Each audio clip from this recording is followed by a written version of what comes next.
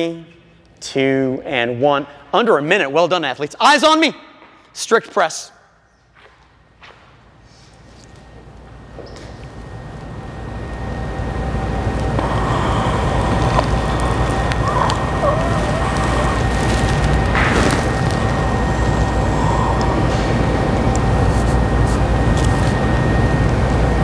PVC pipe in hand, facing me. I was very serious. Strict press, big deal. Set your feet to hip width. If you're open to it, I'm going to bring your feet a smidge closer together, a metric smidge. Alex, if you're open to it, feet a bit closer for you. Ross, if you're open to it, watch my feet, please.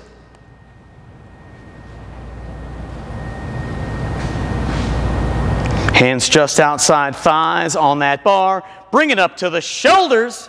Where are the elbows in relation to the bar? Yeah, we sometimes call this down and out. Get a full grip on that bar in case Chris comes over and rips it out of your hands. It's okay. Right here. I was just about to call you out. We cannot take her anywhere. Alex, watch me.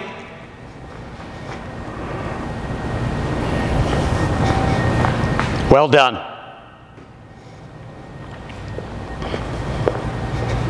Move your head forward and back a bit.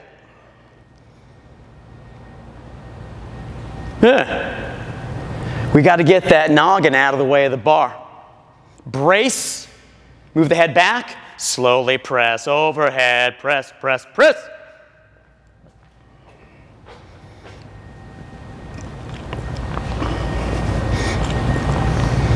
Andy, can you tighten up your belly?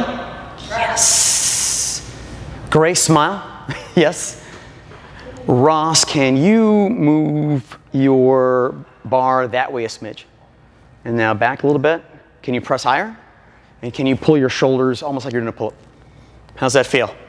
Have you injured that left shoulder before? Is that the one that gets you? Yeah. Okay. Slowly bring it back to your rack position. One of the reasons we have PVC pipe is we can keep that overhead quite a bit. Andy, I'm going to have you go over there and trade places with Zach, okay? All right. I used to teach kindergarten, Thomas. Brace. Head goes back. Press. Define brace. Oh, that's a great question. Brace could be jargony.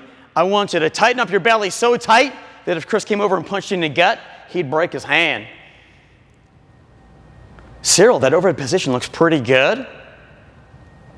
Can you tighten your belly more for me, Ross? Right now you're a little here. I want to get you here.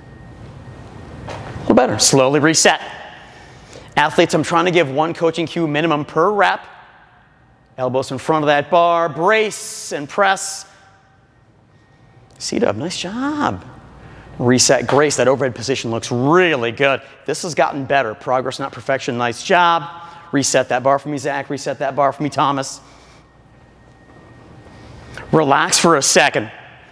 What did you feel on that movement, Cyril? Straightening my shoulders. Are your shoulders bugging you after Friday Night Lights? Probably a little bit. Yeah. That's good to know, because I'm not going to have you do 100 kipping pull-ups, right? And if at some point you can't have that overhead because you need your body to do your job, you're going to do what you need to do, and I trust your judgment. Is there ever a time when you want to shrug? So originally, in like 2004, 2005, 2006, 2007, the level ones that I observed taught this at the top.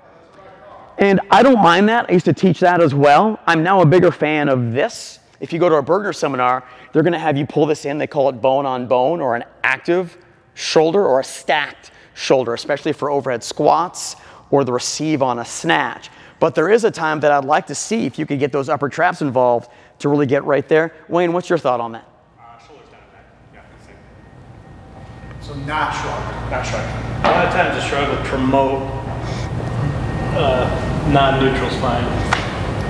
Yeah, unconsciously, it'll just happen. Where do the feet go? Hips, under. Where do the hands go? Outside shoulder. Yes. Where's your weight loaded on your feet? And for this one, it's a non-event, right? Where are the knees pointed? What's going on in your hips? Hopefully they're fully extended. Otherwise, things have gone horribly wrong. What's going on with your back or your spine? See what we fixed on you, Alex? That'll be really important because you can move some weight and you can move it quickly. And if you are here, something's going to give. What's going on with the shoulder? Chris mentioned it, and Wayne backed him up. They're active in what way? Not being shrugged, but spolio bones. Yeah, I like that. What was the travel path on that bar? Yeah, so we moved the head out of the way, creating multiple chins for great pictures for our social medias.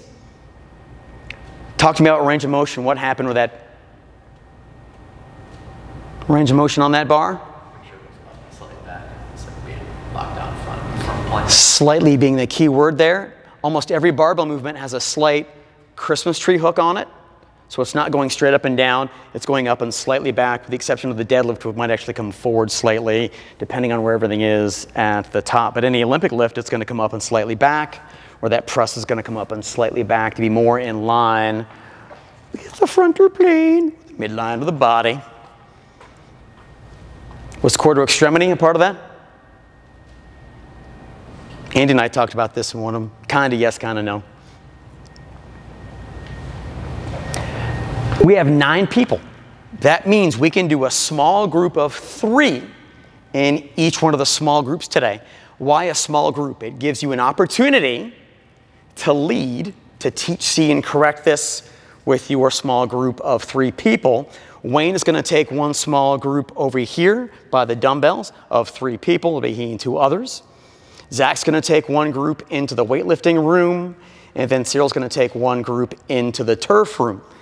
Once you have yourself and 2 other people, that's your group of 3. Get that set up now in one of those 3 rooms.